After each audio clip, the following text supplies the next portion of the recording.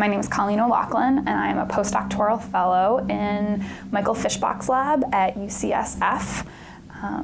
And Michael's lab is interested in understanding not only the bacteria that live inside of us and on us, that play a really important role in our health and our immune function and that type of thing, but then also, at the same time as who's there, we're really interested in understanding what molecules that these bacteria are making. I am one of 7 children who came from English teachers, and like all of my siblings are either English teachers or literature majors or journalists. And so I was sort of always the black sheep in my family for like not being a literature major. So in undergrad, I was a biochemistry and art double major when I first started out, and I ended up graduating early from Ithaca. I don't know, people are like, oh, that's a great like break for your mind between science classes, and I was like, I don't know, like it was always like, a lot of like effort and like a lot of like thinking and measuring and redrawing and sort of trying something out, seeing how it worked, and then reassessing what didn't work, how to fix that in the future, and then how we're going about that. And I think like that's what scientists do.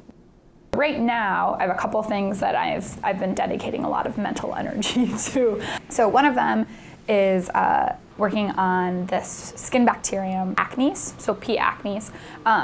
That is a bacteria that all of us have on our skin. It's present at high rates and that type of thing. And it's commonly associated with acne lesions. And so what I'm focused on trying to understand is if there's a molecule that P. acnes makes that sort of helps keep it from turning pathogenic, or if there's a special molecule that P. acnes makes, and when it starts making that, it becomes a pathogenic bacteria, and so it causes these acne lesions and that type of thing.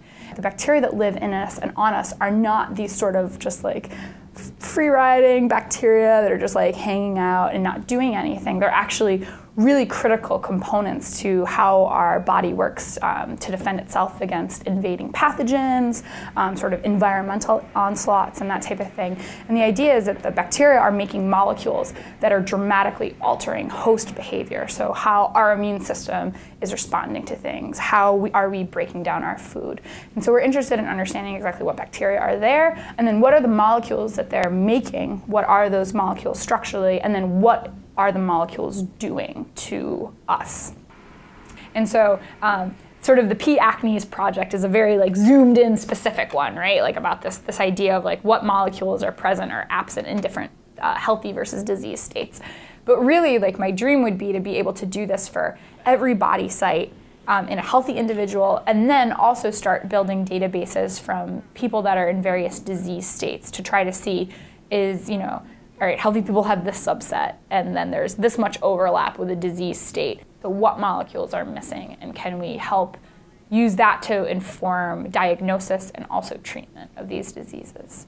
And so what I sort of envision like being able to do is sort of using all the sequence data that's been generated by all of these other labs and Human Microbiome Project. Can we take all of that information into like one spot and define not a core microbiome, but like a core set of molecules that are bacterially made that everyone has. That might give us a way to like, you know, increase our ability to diagnose new diseases, to quickly like figure out what molecules people are lacking. And in some cases, it could just be being able to resupply that molecule really helps people be much healthier and helps deal with the symptoms of these different diseases. You have to be incredibly creative to be a scientist, right? Like, you're doing things that no one else has ever done before. No one's thought about, like, no one's tried to do. And so there is no, like, recipe. There's no, like, do X, Y, and Z protocol. You're building the protocol. And so you have to, like, sort of be adventurous and creative and be like, I'm going to try this, and it's probably going to fail.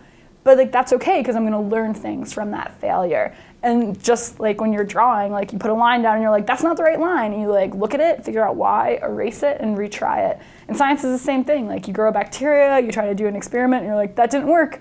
All right, let's change one thing and try it again so that we have an idea of like what's going wrong, how do we like move forward, and like that type of thing. And like what defines you as a scientist is like getting back into the lab and picking your pipettes up and doing more experiments when all you want to do is go home and like cry in bed and like be like, I don't want to do this, you know? Like that's when like you sort of know you're a scientist, when the option of going home is less exciting than staying and maybe failing again. Because that next experiment could totally be the one that worked and like changes everything, right?